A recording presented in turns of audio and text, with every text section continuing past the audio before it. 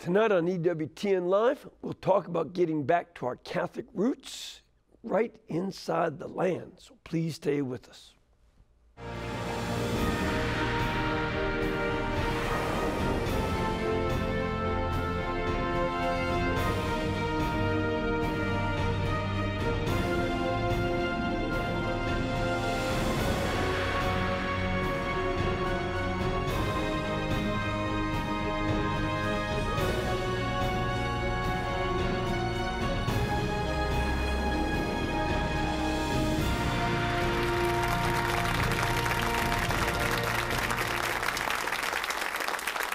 Thank you, and welcome. I'm Father Mitch Pacwa, and welcome to EWTN Live, our chance to bring you guests from all over the world. Tonight, our guest is a Dominican preacher from the western province of the Dominicans, and he's here to discuss getting back to the land through the concept of the Catholic land movement. So please welcome a good old friend of EWTN and mine, Father Emmerich Vogt. Father Emmerich, good to have you back. Thank you. Nice to be here. Very here. nice to have you back. Thank you. I know that you've been around, doing some retreats in the area, and it's great to have you here on the show. Tell us, what have you been up to? Well, now that I'm no longer provincial, I've been back on our preaching band. So we have a group of probably 5 of us priests who go around, give parish missions and retreats to various people. I'd like just to point something out, because this is something that a lot of the religious orders have in common. Same with us. When you are the provincial, which is the ordinary superior of the community, the province, it's not as if after that then you are endowed with this chair where you are perpetually honored. You go back to doing the other work. Right. So we had a priest, a wonderful priest, who was provincial. And so he said, you go from being a peacock to a feather duster. So now I'm a feather duster. And this is a good thing. Yeah. You wish that a lot of folks who get leadership positions would learn that, you do your job, take care of the leadership, and get back to the other work you were doing. That's one kind of service. Here's another kind. Get to it. Right.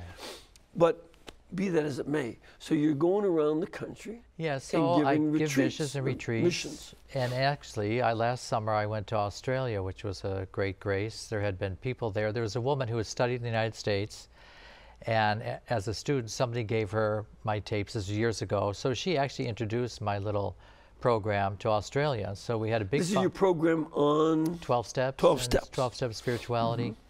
So we had a big following in Australia. So this family, her family, invited me to come to Australia, and they set up all these venues for me to speak in, and I loved it. And there was a big, they have theology on tap, and they've got it from us, the Australians. So there was. And just so folks know what that is, it's not that you open a spigot and theology comes out. Right. What's theology on tap? So it's for young adults to meet together, share their Catholic faith, and they meet in a pub. And they meet in Australia, in Sydney. They meet on the first Monday of every month, this pub. And they have a speaker come. And I met a woman last year when I was giving a mission in Minnesota, and she started a marriage on tap. So married couples, meet together as Catholic couples at a pub, and they'll have a simple dinner, and they'll have a speaker, and they'll share together as Catholic couples. So it started for young adults and spread to Australia. So it was wonderful, there in this pub, there was the Dominican bishop, Anthony Fisher, in his habit. In which diocese? He's in, I forget the name of the diocese, but it's near Sydney, Okay. But it's not Sydney itself. Anthony Fisher, Bishop Anthony Fisher. And so he's in his habit. And the young priest, Dominican priest from the university chaplain, he's in his habit. There's 4 Nashville Dominican sisters in their habit, me and my habit. So a big Dominican night, 400 kids. Big pub, and they're upstairs all around and downstairs, and people come into the pub and not expecting these Catholics to take over the place. So I don't know exactly what they feel about being overwhelmed by all these Catholics all of a sudden. But it's the first Monday of every month. But it was wonderful to see all these young people, on fire with their faith and getting together. And then we did the same thing up in Brisbane. We went up there. They had also theology on tap. So I was able then to preach at these different venues and take my little 12-step message to these places. Oh, that's good. That's good. Well, and then I've worked for Mother Teresa Sisters, you know. It is interesting that you're doing the 12 steps of recovery in a bar. Yeah, right. Yes, that's right. Or pub, to be a little more high class. Yeah, right. But I like the wisdom of the steps, you know, the spirituality behind it, and the Christianity behind it, which a lot of people are not aware of. Wasn't there a Jesuit priest that wonderful helped Jesuit priest in the writing of the 12 steps? It was Father Dowling was his name. Exactly. And he was a good friend with one of the founders, Bill Wilson. And actually Bill Wilson did his confession, his 5th step, non-sacramentally, of course, because he wasn't Catholic, with Father Dowling. So Father Dowling was a great influence. There was a wonderful Protestant minister, Father Samuel Shoemaker, an Episcopal priest, who was a great influence. Then there was Sister Ignatia. Yes. Called the Angel of Alcoholics Anonymous.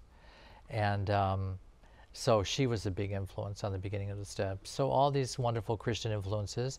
And in my opinion, the 12 steps come out of 2,000 years of lived Christian experience.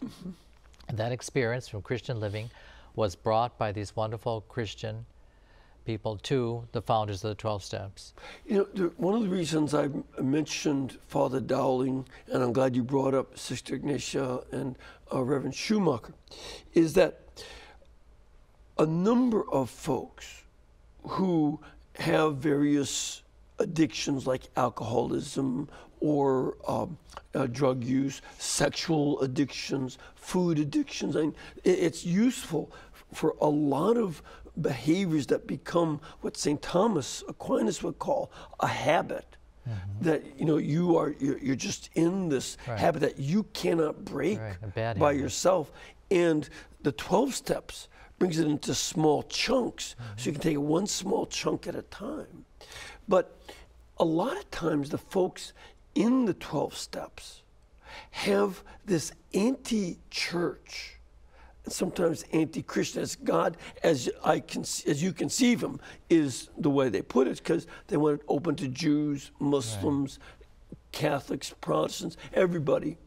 But then it almost seems as that some people in the 12 steps think they have to come up with their own God, that they conceive their own God, and they get angry at the church, angry at the God of Scripture and so on, and they blame God, which is so odd since the steps came from that Christian root.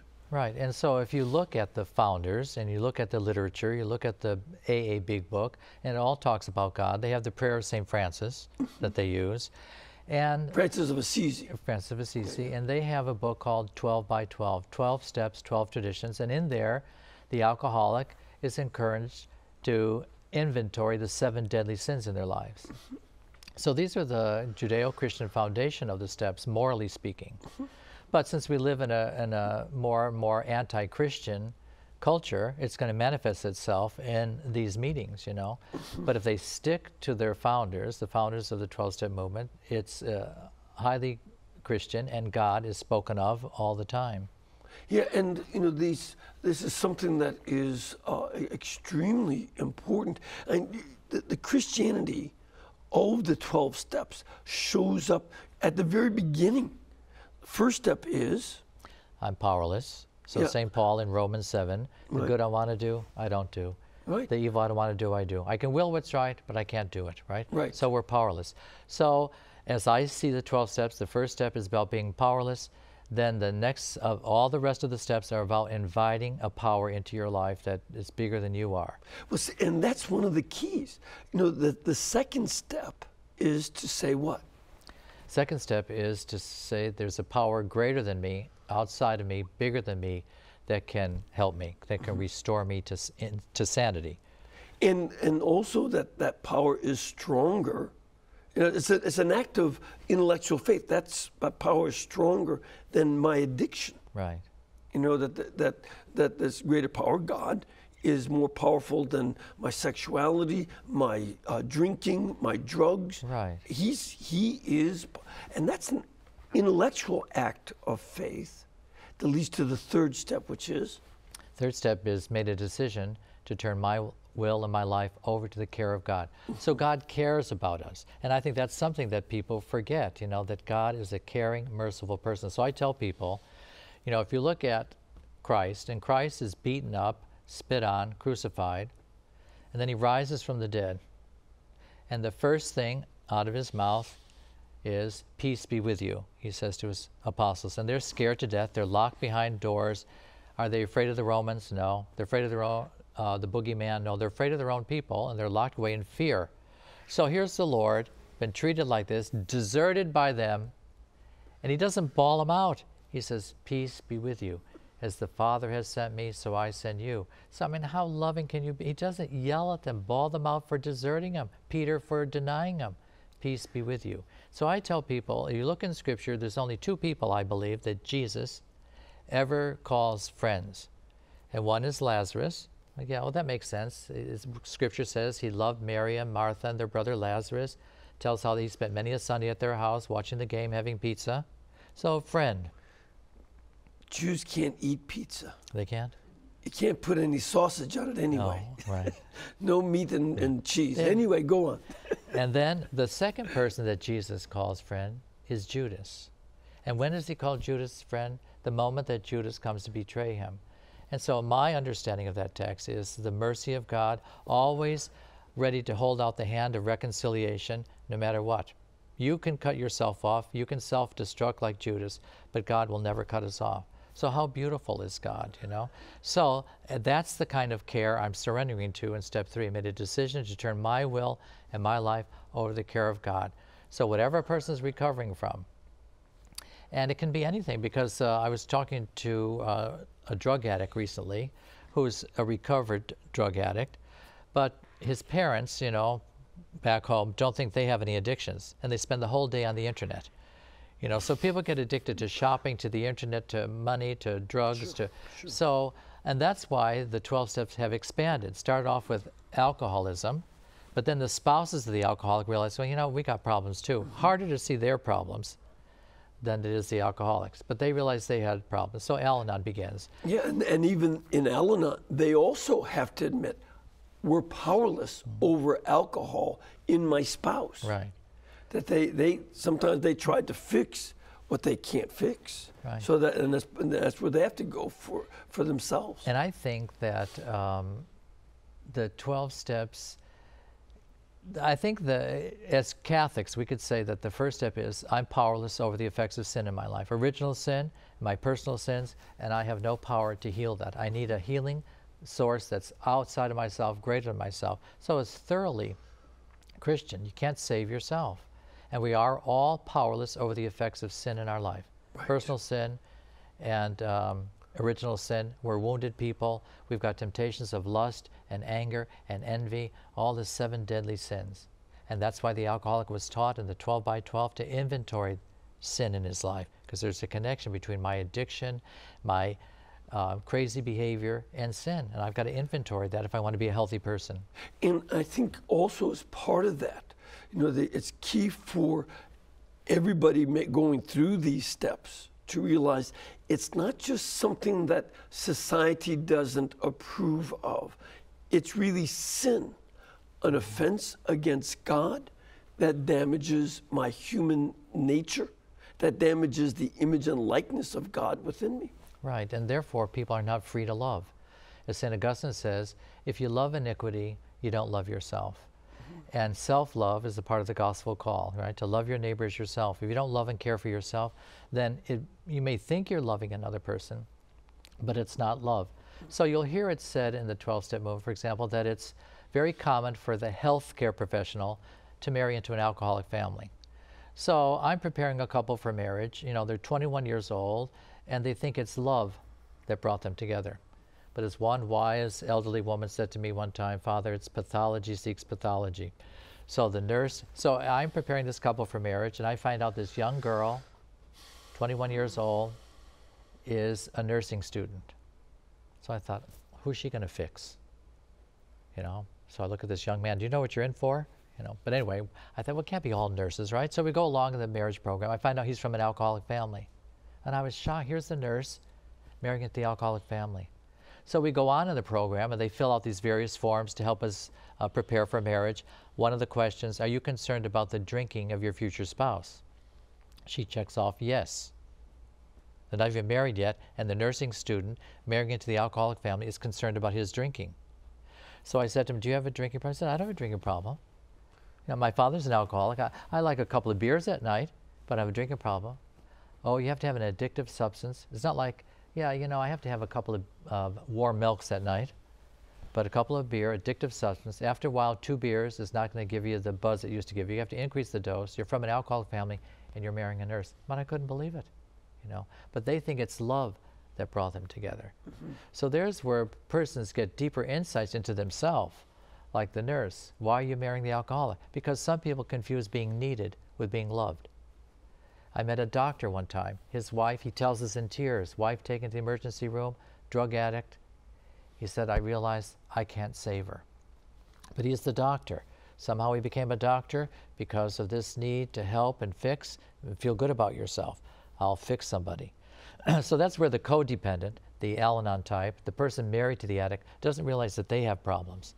It's easy to see the alcoholic or drug addict has problems, but not themselves. And how, you know, there's oftentimes they speak of a codependency, that the non-alcoholic partner does a lot of obnoxious behavior, not only toward the alcoholic, but toward the other members of the family, the children and so on, and tries to become controlling of everybody in that codependent way. Right. And so they need to realize I'm powerless. Right. But God is not powerless. And so like last week's gospel, I think it was last Sunday, was, you know, take the beam out of your own eye before you take the speck out of your.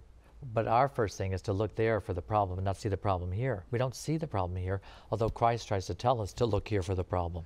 And we try to fix other people, and we don't have that kind of power. But you know, you see so much more dysfunction in our culture. And the good part about it is people who want to be saved from that dysfunction are going to have to learn the wisdom that you find in the 12 steps, one way or another. So Viktor Frankl, do you remember Viktor Frankl? Oh, yes, yeah. Man's Search for Meaning. Man's Search for Meaning. One of the most wonderful books of the 20th century, I think. So as a psychiatrist in a concentration camp, he noted that it was those people who lost their hold over moral and spiritual values who were the ones who fell victim to the dehumanizing effects of the camps. And so that's my argument for why we see so much insanity in our culture. So recently, there's a man arrested, murdered his 5 children, ages 1 to 8. And then before that, a man, for spite, because his wife's divorcing him, he gave rat poison to the little girl, drowned the little boy in spite against his wife. People show up at school and shoot people. Serial killers, mom killers, child killers. Why so much insanity and all the time? Somebody's body, somebody disappeared, they found her body. Little girl disappeared up in Bremerton, Washington. They finally found her body.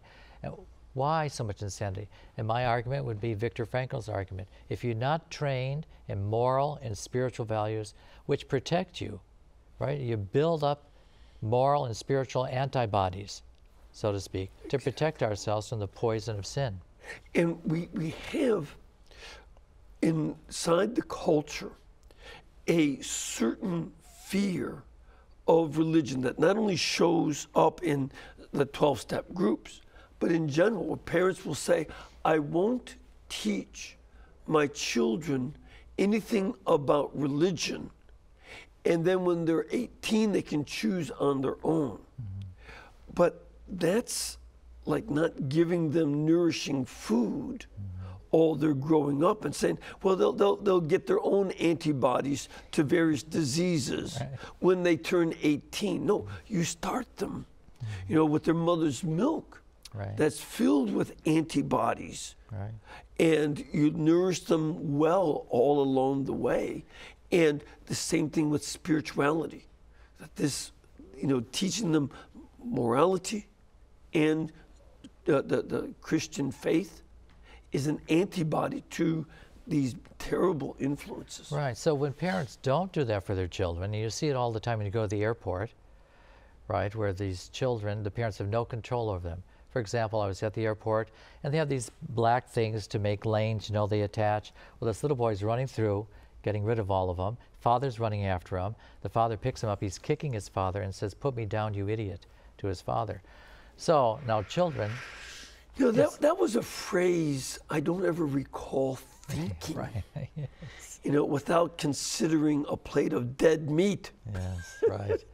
That'd be unacceptable. No, recently, you know, at the airport, here's this little boy screaming and yelling, carrying on. He wanted something his mother wouldn't give him, and she dropped the boarding passes. He stepped all over them, and then finally he slaps his mother, and then she gave him what he wanted. So how is that child going to grow up and say no to drugs and sex and so forth? So in the news recently, there were a couple of boys who brought knives to school to kill this girl who made them angry. Luckily, some other boy got wind of it and turned them in. Just like in California recently, before the start of the school year, some boys were planning a massacre at their school. But some other child got a wind of it and turned them in. But why all this insanity? If children do not grow up with moral and spiritual antibodies, they have no protection against their own frustration, their own anger, their own lust, our own woundedness. Yeah.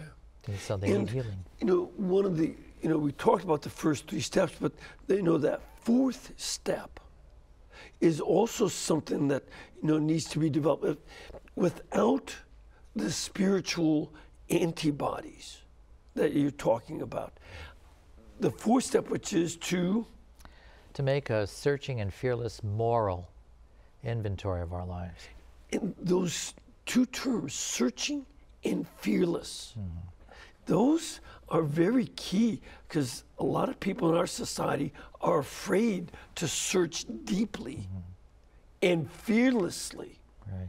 They're afraid to own up to their own responsibility and call bad behavior bad. And I think it's like Adam and Eve sin, and they're full of shame. And so we're victims of our original sin. We're wounded people, and we've got our own sinful past, and we're full of shame. So we're going to cover our shame somehow, like Adam and Eve tried to do it. The Tower of Babel people try to do it with their exploits and stuff. So we try to cover up our shame. A bully meets out his shame by attacking other people. Maybe he attacks his wife. Well, this house is a mess. What have you been doing all day? And make her full of shame, because that's how bullies meet out their shame. So, so a person has to come then to healing. And healing takes place, as Jesus says, where 2 or 3 are gathered. Why 2 or 3? Because we are created in the image of God, and God is not solitude and closed upon itself, but God is a trinity of persons. To be a person is to exist in relationship with other persons. Personality expresses itself in altruism, reaching out to others, and people relating back to you, which tells us that alienation creates a mental health crisis if people remain alienated long enough. So you meet people like the killer in Connecticut, that boy who killed, 22 people or something at his elementary school. And his own mother. Yeah, and his own mother. Yeah. And so, and there's the problem with, where's the father? Well, the father's living off somewhere else. So recently there was, you know, a boy that committed suicide because he was bullied at school. And so then the father gets angry, you know, and he's angry about it. And where's the law that's supposed to protect, and the schools are supposed to protect our children? But what's the real problem, in my opinion? You read in the next paragraph how he found out that his son committed suicide because the wife called him up and said that the boy, 15 years old, committed suicide because he was bullied at school and shot himself with her boyfriend's gun. So the father's living in another state with somebody else. She's living with her new boyfriend and the child. And so, because I began to wonder, why commit suicide because you're bullied? There were bullies when we were kids, but we were taught to say, you know, I'm rubber, you're glue, everything bounces off me and sticks to you, and then you run like mad, you know.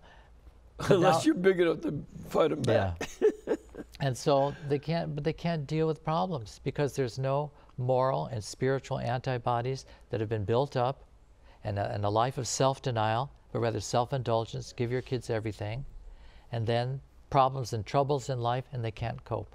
And that would be in some communities, but other communities, there's also the other extreme. It's not that they give their kids everything.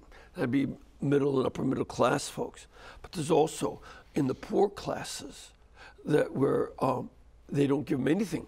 Fathers abandon the women and children, and there's not much to give. Yeah. And kids have this profound rejection by the father. And now, when they're drug addicted mothers as well as fathers, neither parent is there, and grandparents are raising. So there's also this other kind. There's some who are spoiled. That would be the kind you see in the airports because they have enough money for an airplane ticket. Yeah. But there are those who don't have enough money for a bus pass. Right. And they are deprived. But the effect is still as negative. Yeah. No, in either case. And Dr. Vitz wrote a book called Faith of the Fatherless. Dr. Paul Vitz. Yeah. Yes. Faith of the Fatherless. And his thesis is, if you look at prominent atheists throughout history, not just modern atheists, but throughout history, what you find is either an absent father or a terrible father. And so he sees as the root of a lot of atheists this problem of being fatherless or having an absent father or a father who was horrible. So like when I was a kid growing up in public schools, we used to pray every day in public school. I went to public school in the 50s, and we could pray and read a little scripture. Yeah. And in junior high school, Catholics got out half day for CCD. Protestants stayed in school for manners and morals. People were taught the 10 Commandments, which is against the law now. Yes. So they grew up with some moral foundation. The commandments aren't against the law, but teaching the commandments is against the law. Right. Yes. So then, of course, Madeline Murray O'Hare, got prayer out of the public schools. But her son writes how, as a child, we can never get together as a family because of my mother's hatred for her father. So that's Dr. Vitz's argument, that behind a lot of atheism is this problem with the father figure. And I always like to point out that within 5 years of the prohibition of prayer in schools and reading scripture, in the Chicago government school system, they installed metal detectors because of the weapons being brought into school. They removed the doors off bathroom stalls because of the drug dealing, rapes, and physical assaults going on. And somehow I think the Bible was better. Yeah, right. And I went back to my school back in Connecticut, and I was shocked to see out of our school all this graffiti all over the place. So when we were young, there was no graffiti. Yeah. So the steps, but I like the fact that then a person to recover, they have to inventory moral issues in their life and be open and honest about them. But what makes it difficult is because of the shame. Yeah. So to have to be able to face myself, see, a person's full of shame. But if they go to a meeting, an alcoholic goes to an AA meeting, full of shame, and now he's got to go without his drug, and he's never dealt with his negative feelings that he has, so he's scared to death to go. But after a while, he loses his fear, people are good to him, he finds fellowship, then he's able to stand up and say, hi, my name is John, and I'm an alcoholic, shame-free. And that comes from a social setting. Why?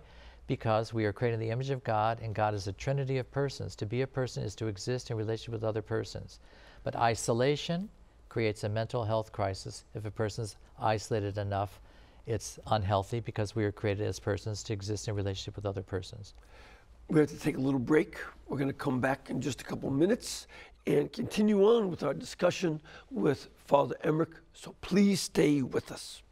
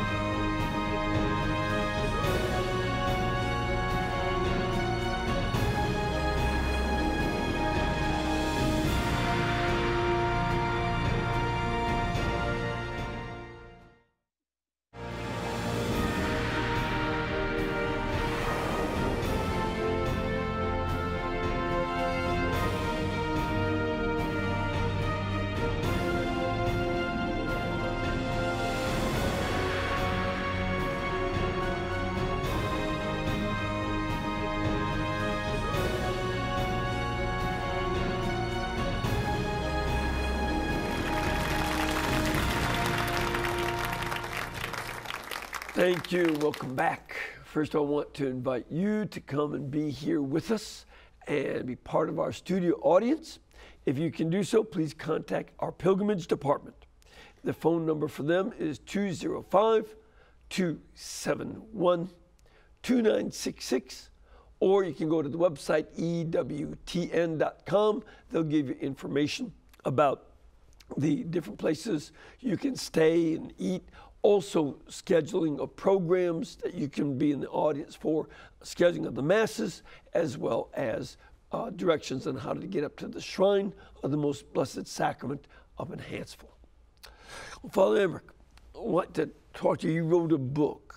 It's called Freedom to Love, correct? Right. Yeah, Recovery in the 7 Deadly Sins.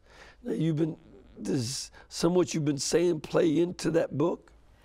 Yes, it does. I was actually, after being provincial, they let you go on sabbatical. Mm-hmm. So I went on sabbatical, and I was chaplain to our cloistered nuns in Hollywood. Okay. We have cloistered nuns in Hollywood. That Hollywood sign up on the hill? Yes. Well, as you head up that hill, the nuns' monastery is there. So are they praying for some of those people They down at are. the bottom of the hill? Yes, and as the hill goes up, the nuns have this huge, beautiful white statue of Jesus overlooking Hollywood Boulevard, you know, and there's Jesus. And they light it up at night. Good for them. So I was their like chaplain for a year, and I loved it. Yeah. I love living in Hollywood. I helped out at this parish in Hollywood, and where a lot of people who work in the industry go, you know, a lot Sure. of Catholics and they go to church at this church in Hollywood. Which church is that? St. Victor's. St. Victor's. Yeah. Okay. And then, so that's where I started. And I love to study, you know, and I'm not very bright, but I do love to study. But I wanted to write a book, and it's called The Freedom to Love, that if people want to love rightly, then they have to deal with the 7 deadly sins in their lives. So that's why the subtitle is Recovery and the 7 Deadly Sins. And when I speak of recovery, though, I'm not speaking of recovery from alcoholism purely and simply, or gambling, but rather in the wider Christian sense of recovery from the effects of sin in our life. Original sin, we're born wounded, and we have our own sinful past, and these have a debilitating effect on us, and we need the life of grace, so we need to be aware of those in our lives. Exactly. Exactly. And, you know, this, is something that, you know, I know you bring into the retreats that you give on the 12-step and spirituality. Mm-hmm. That this is something that you very much include. You know, we talked up to the break about the 4th step, that searching and fearless examination of your life. Mm-hmm. Now, that's only 4 steps. What would be the next step for someone if you've done this searching and fearless moral inventory, where you're not afraid to own up to what you've done and to your responsibility for doing it? Then what do you do? And what makes you fearless, of course, is the fact that if you go into a meeting, like an AA meeting, and you get to be able to reveal yourself and talk to about yourself and how you feel, and you become more and more comfortable with your broken self and don't have to cover your shame anymore. So then the next step then is... Well, let me just interrupt you there. Part of that growth in fearlessness is that these other people have already moved farther along. They're fearless in sharing their own vulnerabilities. Right. And that's healing in itself. Right. People go and they share their experience, strength, and hope in a meeting. And that becomes hope for you. You hear these people. And like I met a man who was arrested for stalking women. You know, and he was a young married man. And so, of course, full of shame. It's in the newspaper. And his wife's family thinks he's a total loser.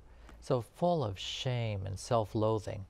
But then he gets into a 12-step program for lust addiction called SA, Sexaholics Anonymous. I see him a year after that, and he's full of life. He's happy, going to meetings. He's met people who have had his problem, his addiction, or worse, and they've overcome it, and they're a sign of hope for him and offer him fellowship.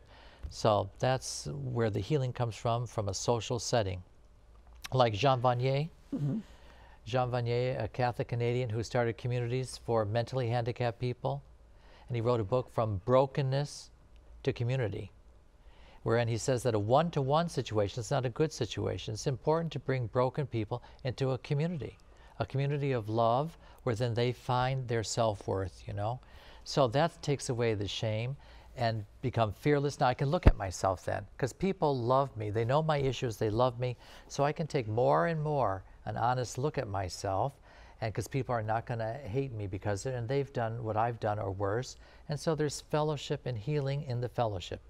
Then the next step would be step 5, where for the Catholic, of course, we take our inventory, now we've got to go confess it. That's exactly what this step is.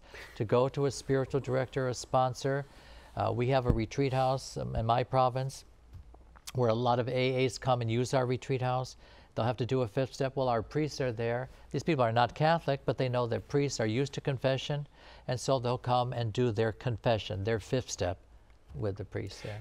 Because, you know, part of it is it's not only enough to say, you know, to yourself, but to say it to God and another individual human being forces you to put it into words. It's not merely a thought, right? But it's actually speaking it out loud and owning up that responsibility in a semi-public but trusting kind of way. And fooling ourselves has been the pattern of our life.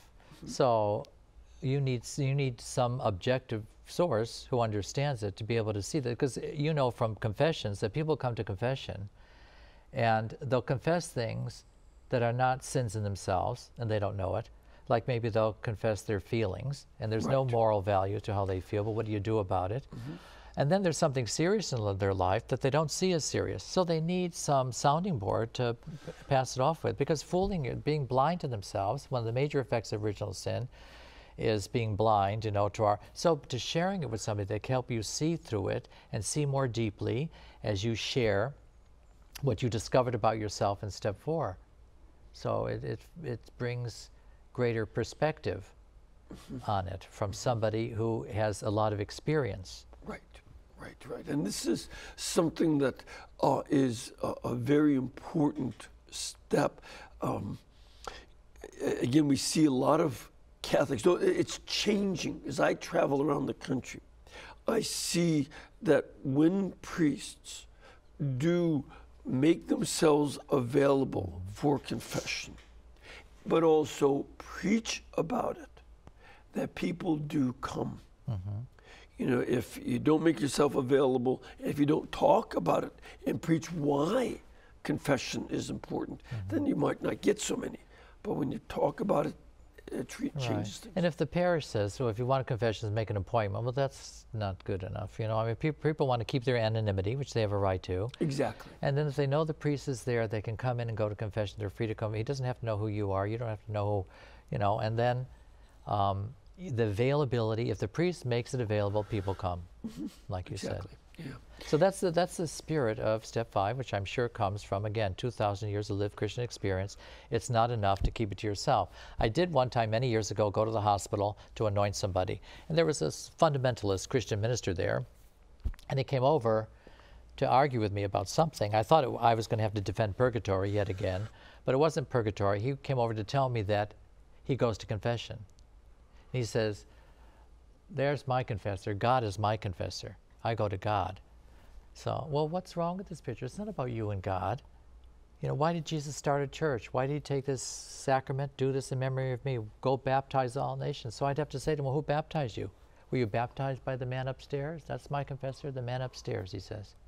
No, if he was really baptized, it was real water with real hands and a real voice that he heard. Right. So it's too simplistic to say it's not about me and God, right? It's about me and the community. And that's how one finds healing. And that's what Jean Vanier's argument is, from brokenness to community. You find healing in community.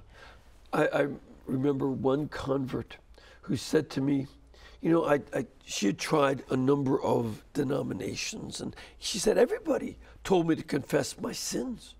And I did.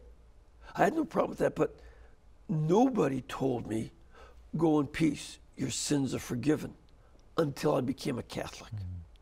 So she confessed, but she didn't hear those words, and that became one of her greatest sources of consolation, that the priest could say, I absolve you in the name of the Father, Son, and Holy Spirit. go forth in peace and sin no more. And there's a saying in the 12 steps that we're only as sick as our secrets, right? Sick people have secrets. And so by being able to confess, there's a big burden off of you by confessing your sins, and it's a great relief. It's healing, you know, and that's why we have that sacrament. Yeah. So now, so then what, after you confess your sins, oh, that's fit, you're all done, right? Then that leads you on to step 6, which is preparing yourself for God to remove your crazy behavior. So we wanna prepare ourselves to be able to change. So it's not enough to go to confession, but I have to make a firm purpose of amendment. Right. So I've got to change and stuff like that. So I want to prepare myself for God to remove my defects. So that's step 6. But see, one of the things about the way you put that is, I think, is very important. You're not saying, oh, I'm going to go change myself. That's not what you're saying, is it? No. That 6th step is more about preparing myself that God can change me. Right. I need that grace of God Right. to make the change. Right. And St. John the Cross warns when he speaks about step 6 is that our trying to do it on our own. See, and so it's like St. Paul perhaps saying, you know, he had a thorn in the flesh. An angel is Satan to keep me from getting proud. So 3 times he prays the Lord, take this away, you know, take it away, you know. And finally, after the 3rd time, she says, no, stay close to me. I'll give you the grace not to act out of your woundedness. So it's like the alcoholic, you know. Because when you're weak, then I'm strong. Yeah. The Lord is saying to him. Yeah. So like the alcoholic, you know, I'm not going to take away your alcohol addiction. It's an addiction you have for whatever reason. Stay close to me, and I'll give you the grace never to take another drink. So steps 6 and 7 are about preparing oneself to ask God. Humbly ask God, step 7. Humbly ask God. So the whole focus is on humility. So St. Teresa of Avila, when she talks about the spiritual life, the prayer life, you want a real prayer life, the primary virtue that must be practiced by those who pray is humility. The primary virtue. Isn't love the primary virtue? No, because arrogant, self-centered people can't love properly. So step 7, all about humility. And so St. John the Cross warns about people wanting to do it themselves. Being self-righteous is not going to work. Or I'll meet people, maybe they had a lust problem. They have not had a lust problem for years. All of a sudden their lust problem comes back. Why? The saints tell us either they took credit for it, and therefore they slip back into it, or they judge other people, and they slip back into it. That's, and I think, I'd like to take a look at those 2 aspects of humility. You know, because starting with the judging other people. Oh, can you believe what that hussy is doing on that show? and I always think of, you know, some people think of pride as putting yourself down. But I think of pride as changing your gaze. Instead of looking up at God and realizing how teeny tiny, small you are, you start looking down on other people, saying, look at that one down there, look at that. That's very key. Yeah, so they have an expression that I like. It says, humility isn't thinking less of yourself, it's thinking of yourself less. Yeah, good. Great so there's way to 2 put sides to the pride coin. People pride themselves, you know, I have 2 degrees. I went to the University of da-da-da, like you knitted your brain together, you know. So St. Paul says, what do you have that you haven't received? So there's that source of pride. And then there's people who say, well, I'm no good, I can't do anything. And that's pride, you know. It isn't thinking less of yourself, it's thinking of yourself less. It's not about you. It's about God. Yeah, it's about God. And other people have got problems. Like I met a man, he's supposed to be a Catholic man, married with children who are afraid of their Catholic father because he's got an anger problem. He's driving on the highway and some woman cut him off. She cut him off. And then she turned around and she flipped him, the Hawaiian sign of good luck. Yeah. And he was furious, so he chases after her. in Hawaii? So he chases after her to return the sign. And he's Catholic. So there's where the arrogant person thinks it's about them. It's not about you. This woman's having a bad day. The mature person, Christian, could say, honey, kids, this poor woman probably lost her job today. Let's say a prayer for her that God will take her home safely tonight. Well, that's one of the reasons I tell people to say a rosary when you're driving. It's a lot better thing to do with your hands than other people are doing with their hands as they drive. Yeah, and it's so odd because the person who makes a mistake in the traffic and they get angry at you, Well, haven't they ever made a mistake? And they have. But somehow when you do it, it's worse than when I do it, you know. So this humility, the whole focus in step 6 and step 7 is about humility. Humbly ask God to remove my faults, my defects of character. So, but I have to demonstrate on an ongoing basis my willingness then to let God reform me. I can't go back to my old way of behaving and expect God to remove all this. I got to cooperate with His grace for Him to remove. You know, one of the things I also know is in terms of that humbly asking God, a behavior I see taking place in a lot of public places is folks become extremely demanding of the people working there. You know, again, stewardesses. Stewardess, there's not enough of the drink or the peanuts, whatever it is, and get those over here. You know, and there's this demanding quality. Yeah, and it's horrifying when Christians do it, you know.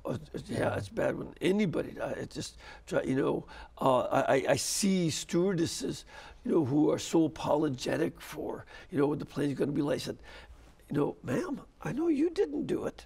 You know, same thing with a restaurant or a store or whatever. We're out of something. They're afraid someone's going to yell at them. Yeah.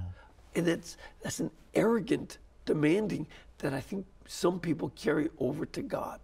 Yeah. You do this for me now. Yes. You're God, you're almighty, get it done. Yeah. This is not the humble asking. No, it's not. So humility.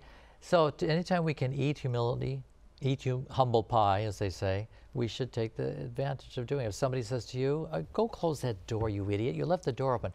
You didn't leave it over. Go close the door. What's the big deal? It's a door, you know.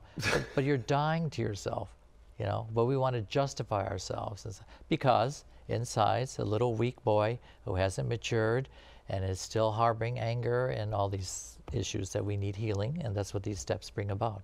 Right. Now, so you humbly ask. Then what do you do? So then, you know, I think a lot of people, a lot of Catholics, you go to confession.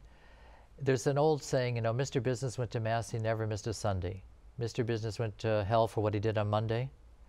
So part of confession is making a firm purpose of amendment, right? So I got to amend my life. So steps 8 and 9 are about looking at people, situations where harm has come to people of what I've done in the past, and I've got to make amends. So step 8 is about making a list of people where real harm has come to somebody because of what I did, and I've never repaired that damage. Not like, for instance, stealing something from Stealing somebody. something, yes. Then go ahead and pay it back. Yeah, you can go to confession, you confess you're stealing, but is that it? No, I got to repair the damage I've done. I've got to repair what I've stolen. If I can't give it to the person directly, then I have to give it to the poor. Somehow I have to make restitution. That's part of taking responsibility for my behavior. So confession, right, doesn't take away the need to do restitution. Right, the need to repair the damage I've done. It's like if I'm playing ball with my kids in the backyard on Saturday morning, the ball goes through your window. I thought, oh, I'm responsible. I've got to go and say I'm sorry and so forth. But if I go back next Saturday, do it again, next Saturday, do it again, I come to you, I'm sorry, I'm sorry, I'm sorry. Well, you're not sorry. I have to make a firm purpose of amendment. So the same thing with the sacrament. If somebody says, gee, my son's making his first communion on Sunday, my wife and I will go to confession, we'll go to first communion as a family, or go to communion as a family on Sunday. He goes back to his mistress on Monday. He wasn't forgiven on Saturday. No. Even if the priest absolved him, thinking he's sincere, if you don't have a firm purpose to change, then it's not Catholic voodoo, like some people would accuse us of. You have to have a firm purpose of amendment. Right. If you're confessing pornography, you need to throw away into the books or magazines. You have to put blocks on your computer to stop it from coming and take these steps. Right. And so you take the step then of playing ball, say this isn't working, kids, so we got to go down to the park and play ball. So now I go to you, I apologize for the broken window, we're changing our behavior, going to the park. So I'm forgiven, you're forgiven, you see I'm sincere. But is that it? No, I got to repair the damage to your window. Right. So confession doesn't repair windows. So I've got to take responsibility to make reparation, acts of reparation to repair the damage of my sins. Right. So step 8 is about making a list of people where harm has come to them because of what I did. So I make a list and see where my mind takes me. Then get to step 9. Now I've got to make those amends. I've got to go to the person and take responsibility for what happened. So, but there's a nice codicil there. So long as it doesn't do harm to that person by me trying to undo the harm I did. Or third parties. Or third parties. So, for example, one time this woman shows up at this woman's house and she apologizes for having an affair with the woman's husband. That's not step 9. No, you don't harm third parties because of something you've done. So it takes prudence, and it takes a counseling from a sponsor or a priest or your spiritual director to see if it's the appropriate time, it's not the appropriate time, or how to say it. So. Do it with wisdom. And then, so you make those amends, and then you're all done? And then, so what next is what one of our priests calls temple maintenance. So, okay, you've cleaned out the temple, like it says in Scripture. But is that it? If it's not it, then 7 demons worse come and take up residence in the clean temple. So I've got to have a daily spiritual life. And it's something that's always, step 10, is something that's always been a part of religious life. We take an examination of conscience at night prayer every night. We look at the day, where do things go well, where didn't they go well, and when we're wrong, promptly admitted it says. So made a daily inventory, daily examination of conscience, and when we're wrong, promptly admitted it. Right. So that, but we take responsibility now for ourselves. Despite what other people's involvement is in the issue, I take responsibility for my unchristian behavior. So for example, one time I was living with a priest who was sort of a bully, you know, inside's a little boy who, well, he's a bully and stuff like that. But one time I challenged his bulliness in an ugly way. I know it's hard to believe that I would do something like that, huh? I can't believe it. Yeah, so. I would do that usually. You're a nice guy. So, but I didn't mean it. It was at a community meeting. And I didn't mean it, but you know, they say the road to hell is paved with good intentions. Yeah. I'm still responsible for it. And luckily with my 12-step experience and realizing this, formerly I'd blame him. He's a bully, why should I apologize? But no, that's unchristian, I have to take responsibility for it. So I go to his room, step 10, when we're wrong, promptly admit it. So I go to his room and I knock on the door, you know, my heart is beating, knock, knock, knock. And I started to pray for a massive heart attack. I thought if they come 911, takes me to the hospital, I won't have to apologize. But he said, come in before my heart attack. So I go in and I apologize for my unchristian behavior. And then, so that not only brought reconciliation between us, but when there was a problem in the community, he'd come to me, which I was shocked, you know. But grace works if you work it. But you have to work it, and that's step 10. Yeah. We have just a couple minutes. 11 is? 11 is about the life of prayer, and I like the way that AA states it, sought through prayer and meditation to increase our conscious contact with God, praying only for the knowledge of His will for us and the power to carry it out. So St. Teresa of Avila says, okay, you want to pray? Then start by bringing your will into conformity with God's will. And that's what the person who goes to a 12-step is taught in step 11. To whatever you want, Lord, just give me the grace to do it. Yes. And that's what our prayer is about. But it's not about Catholic voodoo. Or controlling God or anything like that. Or, like you said, people get angry because God doesn't do their will on earth as it should be in heaven. Right? The self-centered person prays. The selfless person prays, speak, Lord, your servant is listening. That's step 11. Speak, Lord, your servant is listening. But the self-centered person, when he prays, listen, Lord, your servant is praying. Yeah. You know, listen, Lord, did you get my petitions? Did you get my intentions? Did you get my novena to St. Jude? We want God to do our will. When St. Teresa says it's to do the will of God, and that's how you're praying, to do God's will. Last minute, a 12-step. So they realized, the founders of the 12-step, that you have to have an apostolate. You want to get healthy, you got to get out of yourself and go help someone else and live these principles in all your affairs. So somebody can come to a confession and this man keeps coming back. I recognize the voice. He's got a lust problem. I tell him about the 12 steps. Oh, Father, I belong to AA. Well, did you ever hear of the 12th step? Live these principles in all your affairs, not just your alcohol affairs, your sexual affairs, your gambling affairs, your eating affairs, all your affairs. And you have to have an apostolate. There's a wonderful book about these 2 Jesuits who were alcoholics. It's called The Soul of Sponsorship, and about how these get into recovery. And one priest says to the other, I think we need to do more to stay healthy. We should go to the insane asylums and to the jails and help people. There's people that have been misdiagnosed. Well, see, that's, you know, you can see where this all comes out of our Christian faith and feeds back into it. It's a great way to chunk down the problems. Father, we're out of time. Would you join me in giving a blessing to our audience? May Almighty God bless you and keep you and cause His face to shine upon you and lead you to full sanity and health. The Father, the Son, and the Holy Spirit. Amen. You know, we can bring you Father Emmerich and all the other shows that he's done, plus all the other programs, because you make this network possible by your gifts. So we ask you, please keep us in between your gas bill, electric bill, and cable bill, and we'll pay all of our bills too. God bless you, and thank you.